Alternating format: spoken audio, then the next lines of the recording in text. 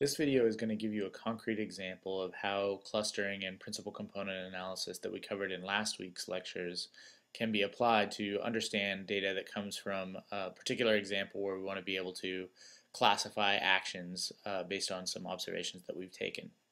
So this is going to be an example where we're using the data that's collected using a Samsung Galaxy S3. So this is a smartphone, and inside the smartphone there's an accelerometer.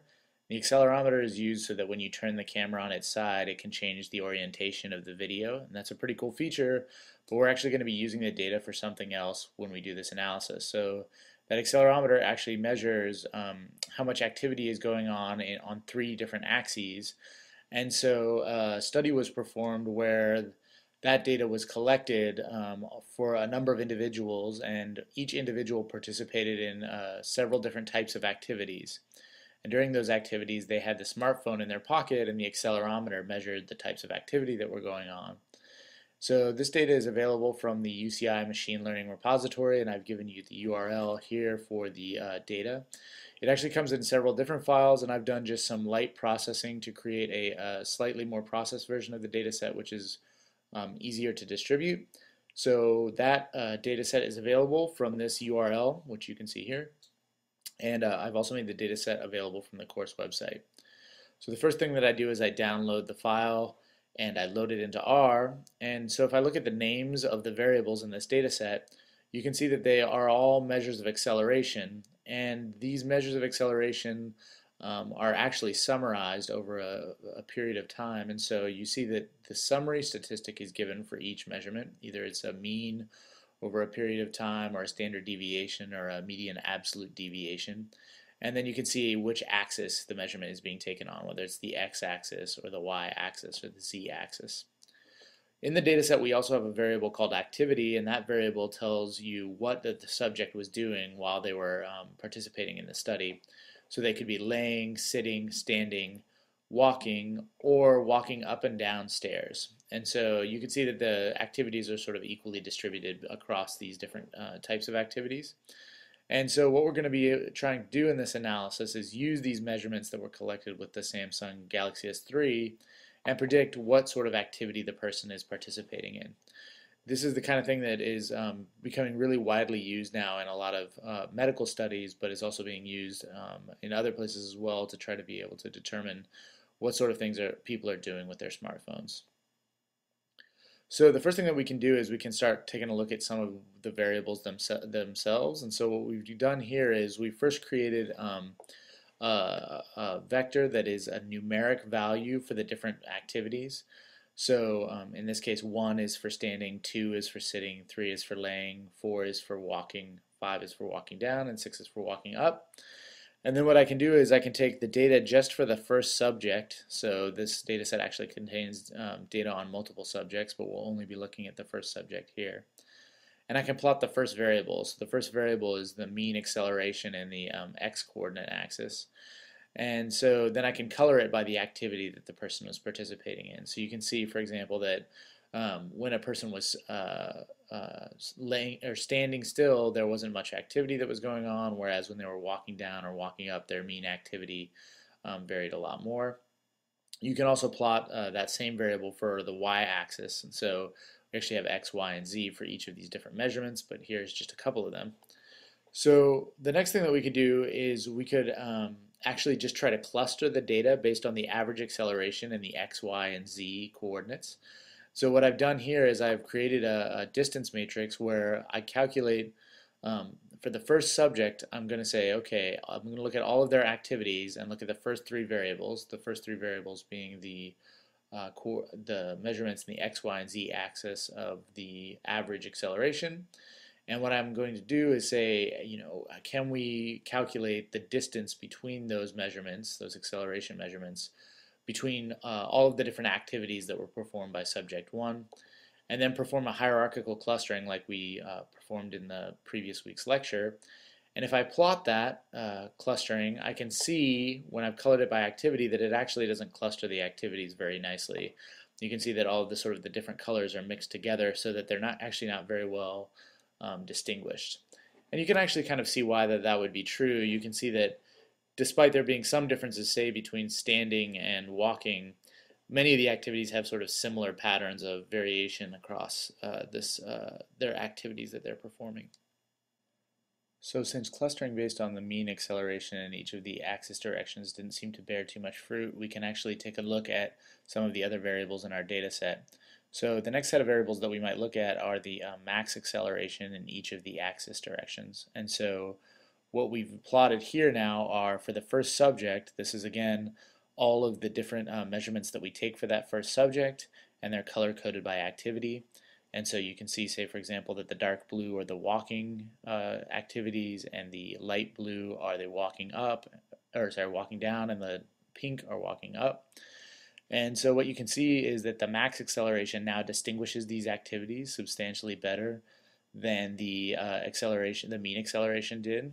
You can see, for example, that standing and laying have very low max accelerations, which isn't very surprising, and that walking up and down and just any kind of walking actually has a much higher max acceleration.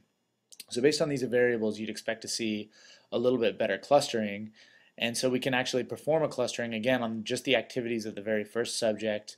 We can take the variables 10 through 12, those are the max acceleration variables for those subjects, and see how close those measurements are for different activities and perform a hierarchical clustering on them.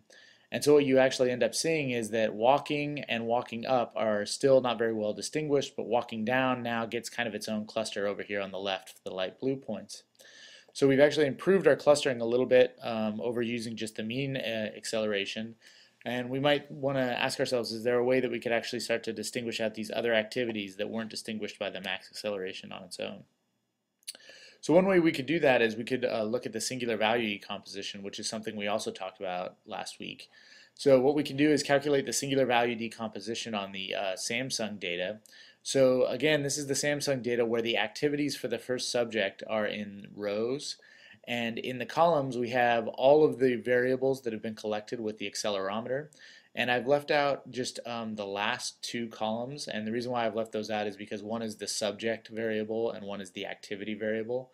So we're actually not interested in those. We want to just look at the Samsung data and see if the patterns in those data can actually distinguish the activities. So when I calculate the singular value decomposition, I get, remember, three matrices. I get U, V, and D. And so U is the left singular vectors, and that's what I plotted here. So I plotted the first left singular vector, that's the first column of U, and the second left singular vector, that's the second column of U. So these vectors show across, again, all of the different activities what the most prevalent or the most common patterns that explain the most variation in the data set are. So we can see that the first singular vector, sort of not surprisingly, distinguishes all the activities where you're sedentary, laying down or sitting or standing, from activities where you're doing something like walking, walking up, or walking down. And so this singular vector looks actually quite a bit like the max acceleration vector. And so it's maybe not necessarily helpful for us in improving our analysis and our ability to cluster the differences between these categories here, the active categories. So if we look at the second singular vector, this is going to be left singular vector. It's going to be orthogonal to the first left singular vector. Orthogonal in the sense that these two things are uncorrelated with each other. And so what we can see here now is actually that walking down and walking up, the light blue and the purple points are actually pretty well distinguished in this second left singular vector. So what we're seeing here is a pattern in the data that explains a lot of variation that actually separates out categories that weren't separated out by the max. So the next thing that we want to know is, well, as you'll remember from the singular value decomposition lecture, this left singular vector actually represents the average of potentially multiple patterns that are observed in the data set.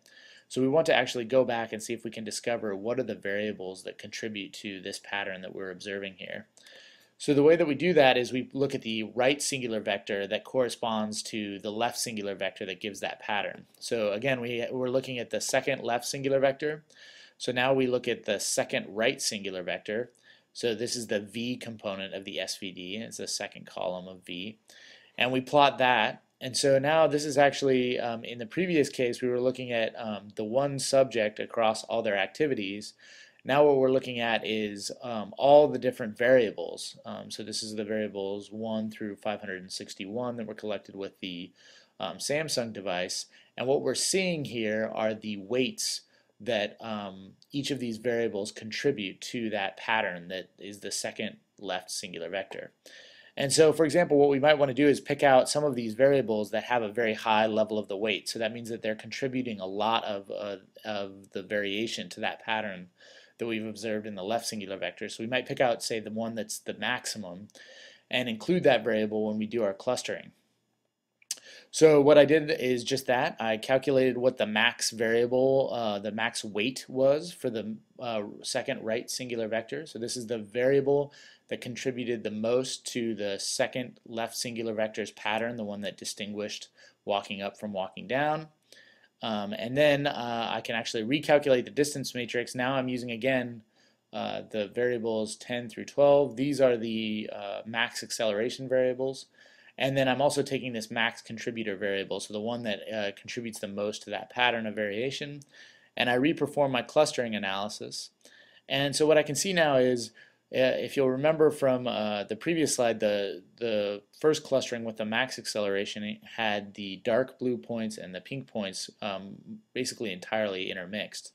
And now you can see that they've kind of been separated, and the reason why is that we picked out a variable using sort of a multivariate technique. We identified a variable that was contributing to a major pattern in the data set that separated these activities out. So we're able to sort of start to identify the activities that distinguish the patterns of variation in activity monitoring from these Samsung devices. The cool thing about these discovery techniques is that we can actually go back and see what variable that we've picked to include in our model and include in our clustering. And in this case, we're looking here at the mean frequency of changes in acceleration for the z variable. And it makes sense because what we've done is we've identified a variable that separates out walking from walking up a set of stairs. And so you can imagine that there would be differences in the frequency of changes in the z-axis if you would use that variable. And it's cool because we discovered that without having to know in advance what that variable is. We actually just saw it in the patterns in the data that best explain differences between the activities.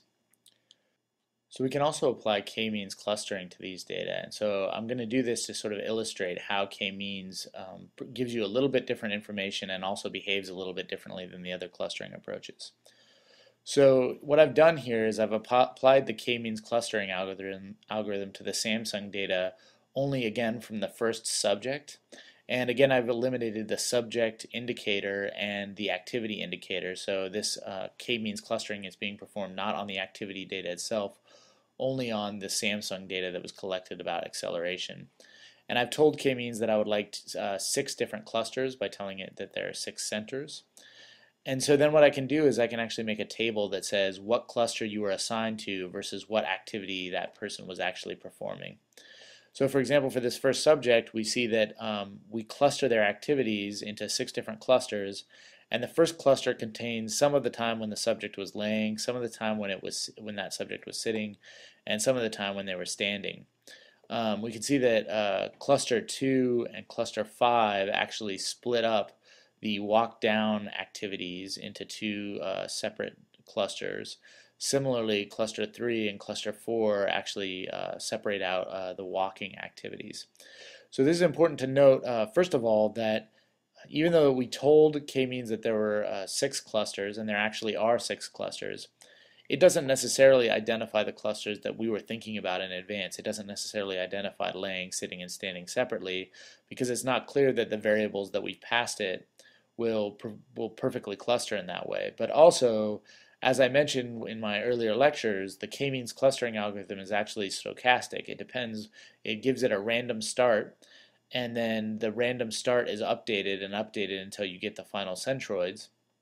And so I actually only started it one time because that's the default for k-means clustering here. So I can actually see what happens if I run it the exact same algorithm again. And so I ran the exact same command again. I gave it exactly one start. I told it 6 centers. I passed it the exact same data, and I get a different set of clusters out. So you can see now cluster 1 has mostly the walking variables, but also 1 walk down. you can see that walk is separated out across clusters 1 through 3. You can see, for example, that walk up is primarily cluster 4 with a little bit of laying and sitting included. So again, you have a really hard time distinguishing laying, sitting, and standing. So those variables get spread out, or those activities get spread out here in cluster 6. But the important thing to note is if you look at where these clusters land, they're very different than the first time I ran k-means clustering with only one start. So as I mentioned, there's one way that we could try to address that, and that is instead of giving k-means one opportunity to fit the algorithm, we actually give it 100 random starts and then do sort of averaging to identify what cluster that you end up in.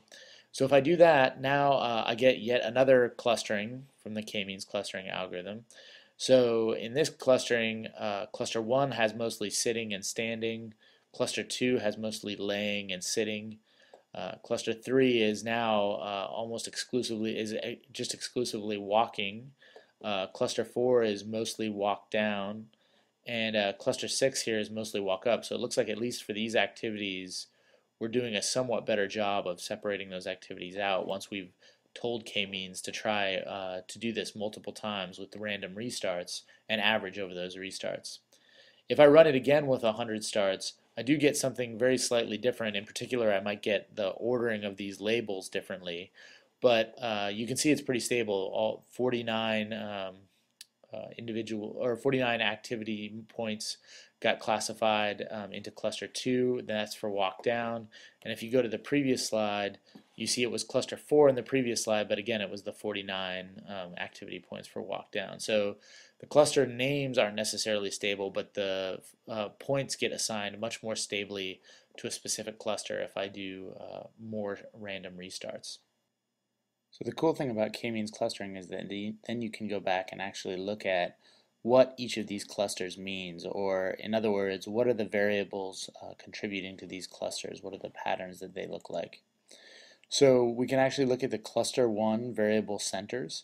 And so this is actually the first cluster. This is the one that corresponds to mostly laying down activity. And these are the first 10 variables. So these 3 variables represent mean acceleration x, y, and z. And then these variables here, the 10th variable, say for example, represents the max acceleration in the x direction. And so you can see, for example, that for laying, a lot of the values are sort of very low. The acceleration values aren't changing very much. The second cluster is actually corresponding to mostly to walking. And for this cluster, you actually see that a lot of the acceleration values are actually quite a bit higher. So we can actually even look at which variables are higher for the walking center. And so we're able to actually kind of distinguish between different clusters based on what their cluster centers look like. So that was a quick tour of the different clustering algorithms applied to the Samsung data. I've actually only looked at subject 1 for all of this analysis. But an interesting thing to do is see if you can, say, cluster subjects together using hierarchical clustering or k-means clustering, and I'd encourage you to take a try at that.